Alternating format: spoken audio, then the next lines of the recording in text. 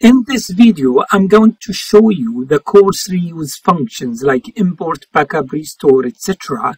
and show you import function as an example. To find those functions, navigate to the navigation bar in your course and then click on more and then go to course reuse. In this drop-down menu, you can find all the functions: import, backup, restore, copy course, and reset.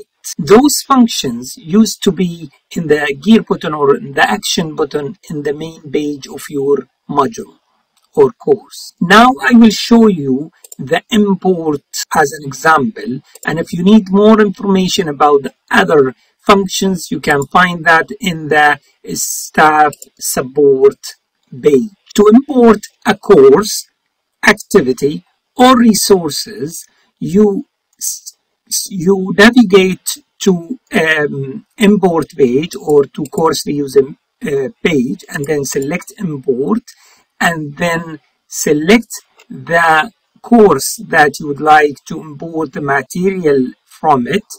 And if you can't find it, you can search. I'm going to take this as an example, MS001 or 001. I can select the course and you can see all the steps, six main steps to finish this process.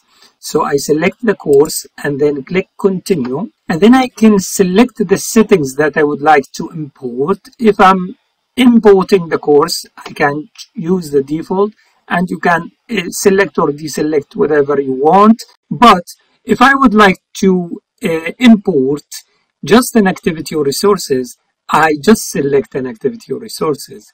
Or if I would like to select, for example, a question bank, just select a question bank and do. But I will proceed as I am going to import the whole course.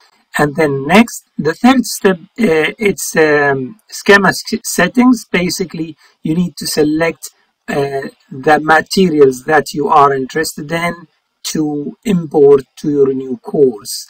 And you can deselect a section or you can deselect one of those resources or activity. And then next, this page to confirm and review your selections. And by clicking next this time, you will perform import and then complete the import. I'm not going to do that in this video.